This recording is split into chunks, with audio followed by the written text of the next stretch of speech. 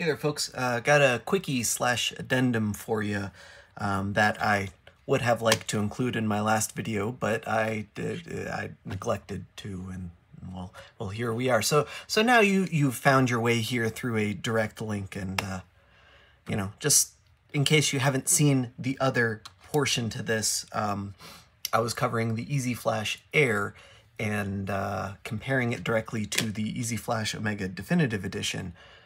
But what I neglected to do was compare it to both EZFlash Definitive Editions. I should have compared it to the one that's available and not the one that I have. So now we're just going to do a quick comparison between the one that I have and the one that's available. So this one, I believe, is the Revision B or 2 or whatever. You can tell because the back of the thing is marked EZODE, whereas the original Omega Definitive Edition is marked Omega DE. That's the one that I use. This is the Revision A. If you buy one today, you'll get a Revision B, unless they make a Revision C eventually. Whatever, it doesn't matter. So we're gonna do some of the same tests I already did with the other carts, except between these two Omegas. I'm going to retest with the OEM cart just to get a baseline in case that's different for some reason.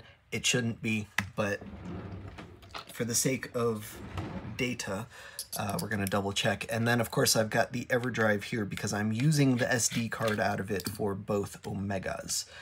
My Omega, the original that I use, I run custom firmware on it. I have just updated it to the original firmware for the purpose of this test. So we'll be retesting that thing, but I don't expect any differences or weird results or anything. Let me go ahead and get this plugged in.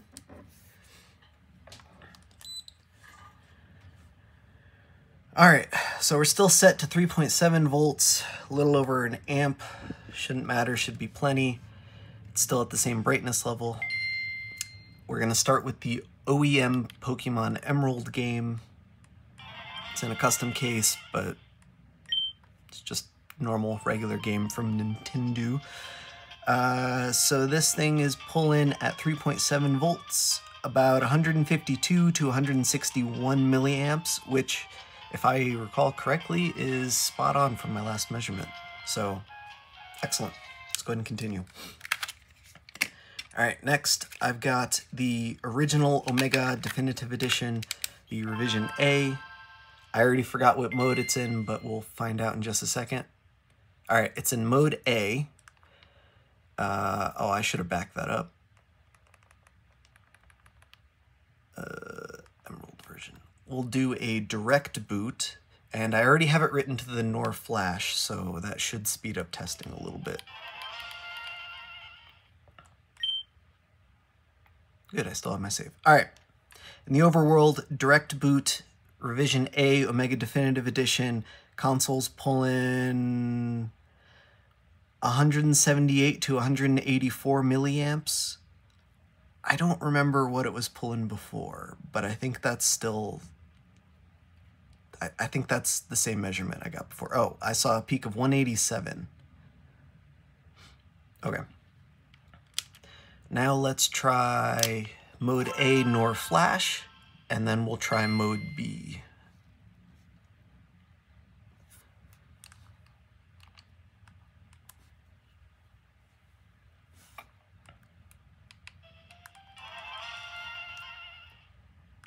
Oh no!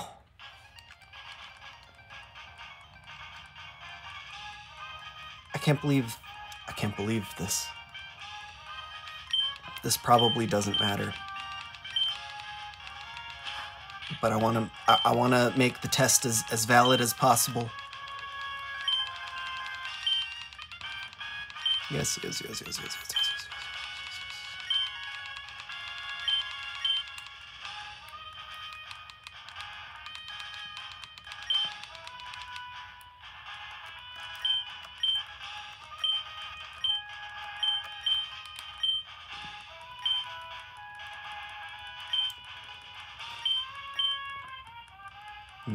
Sorry for wasting your time and my time. I'm not going to edit this out of the video. Deal with it. I never do. Why change now?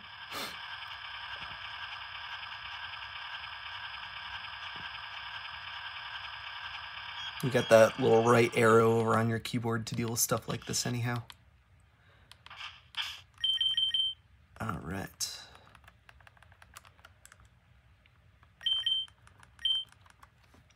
So, in the overworld,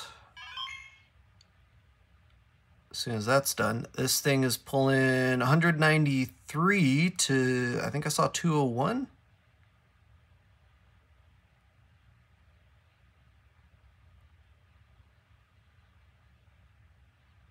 Yeah, 193 to 199. Not bad. Still higher than direct boot, but that's kind of expected. Par for the course. Now let's change it to mode B and double check.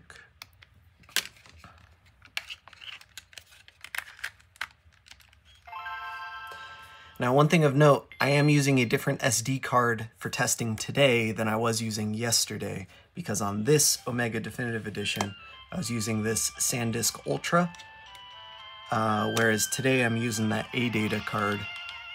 It shouldn't make that big of a difference, but it might, so let's rule it out. All right, in mode B, we're, again, just a skosh higher than mode A EZFlash, but basically the same, negligible, I'd say. 202 to 197, looks like. Yeah, that sounds reasonable. Dope. All right. Now let's test the new Omega Definitive Edition. It's in mode A, so we'll do all the same tests in the same order.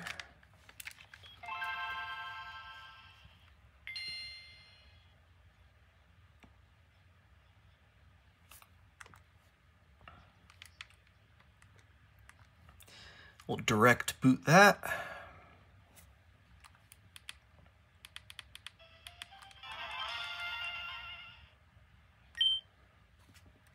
All right, in the overworld, direct boot, I see 187 to 193. Yeah, that seems about right. So just a hair, just a teeny weeny little bit smaller than the original. Oh wait, I didn't need to do that. Now let's try EZFlash.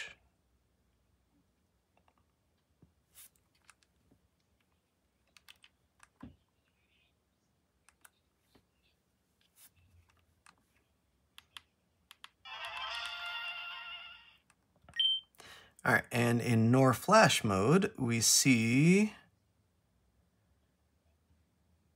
202 to 196, which just a skosh higher than the original, just a little bit.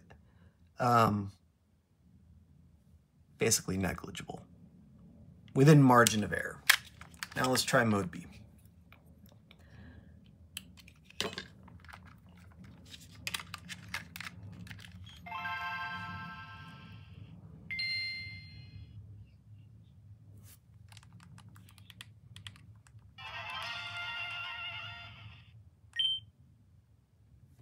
All right, and mode B, last test, the highest yet. I see peak of 207 and a valley of 199. So, again, basically negligible, but it's a result. It's slightly higher. I guess that makes sense. Let's move on to the last test, and this one is just a sanity test. We're going to test the EverDrive once again. Should be nice and quick, though. Oops. I must have jiggled the cords too much. Just a sanity check. Should be the last game I played.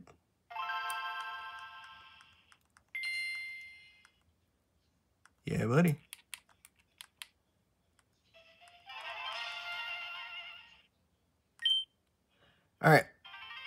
in the overworld.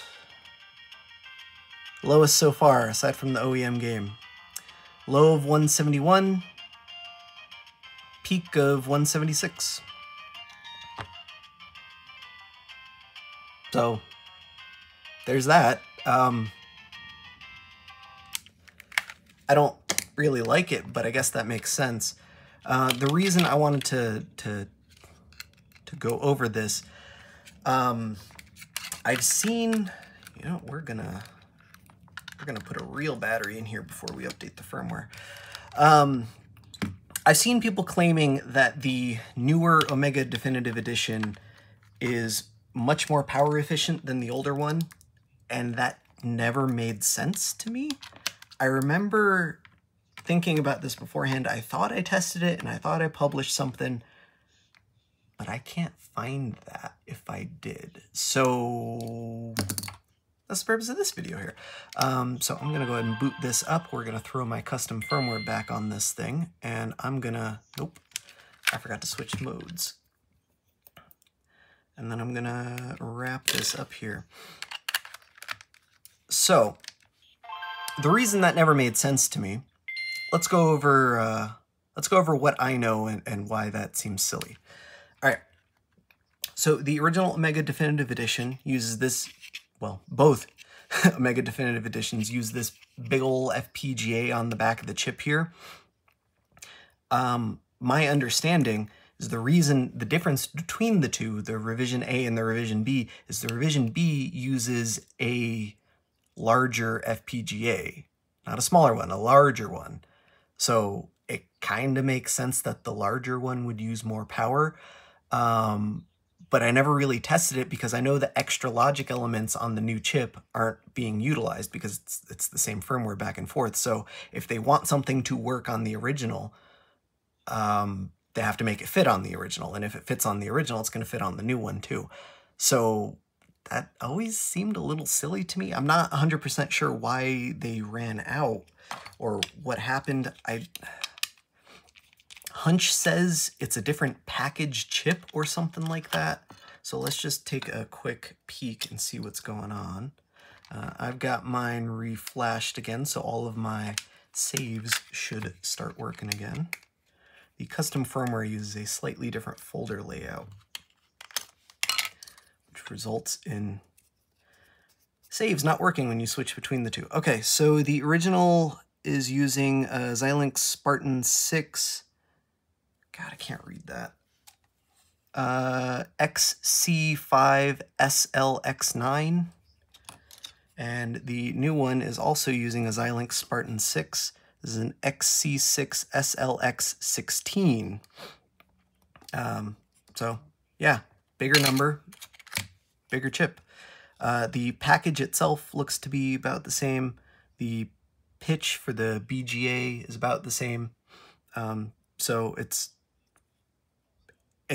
probably all the same motherboard, and the only real difference is like maybe since this chip has more logic elements, it assigns pins a little bit differently. That's my guess. That I don't know.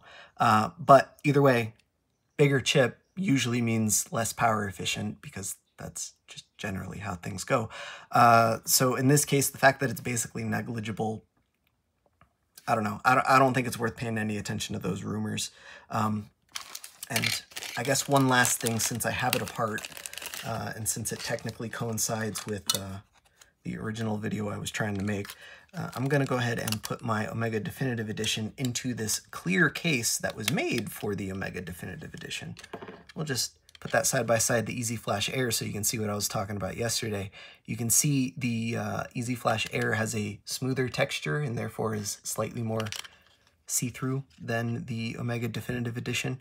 But because this is the Definitive Edition case, the older one, it's not going to work for the Air, but at least I can make it clear. I don't know.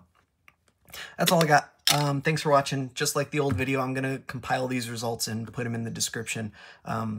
I'll probably even put them in the description of the original video as well. That's all I've got. Thanks for watching. Links in the description, etc., etc., and I'll catch you all next time. Thanks.